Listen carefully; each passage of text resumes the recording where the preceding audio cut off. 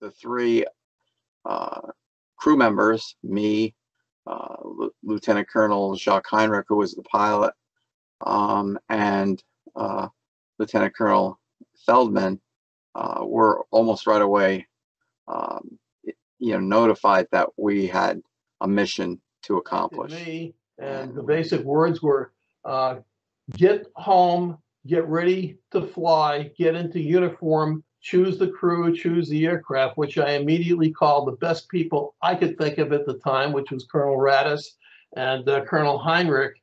And here the whole thing began. We had permission, keeping in mind that Civil Air Patrol is the auxiliary to the Air Force. We did have permission to take off as a military flight as opposed to a civilian flight. We took off. Our route was to go to directly over Kennedy Airport, and from Kennedy Airport go directly over the Trade Center. We took a bunch of pictures. I had my 35mm camera, plus we both, Colonel Ratis and I, we divided up the images, and we had to transmit them. We got all of the image sent up to FEMA Region 1, which in turn sent the pictures back down to the White House.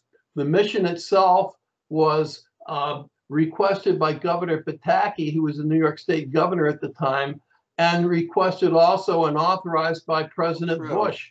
I had a personal feeling for the whole thing. I worked in the Trade Center, One World Trade Center, on the 79th floor, and the first plane hit the 80th floor on the same side of the building as my office. I just happened to not be there. And were I there, this conversation, at least with me, would not be occurring right now. I felt all those people that I knew. I really get emotional over this, knowing that we were there, what we had to do.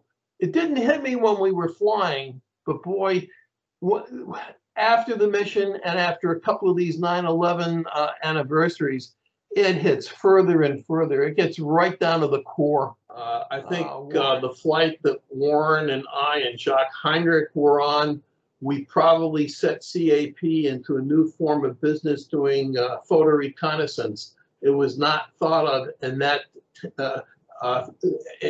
that mode ever before. We set that new form of business up, which has given a tremendous opportunity and visibility to CAP. But there's other things that CAP does as in disaster relief, flying blood supplies, helping communities.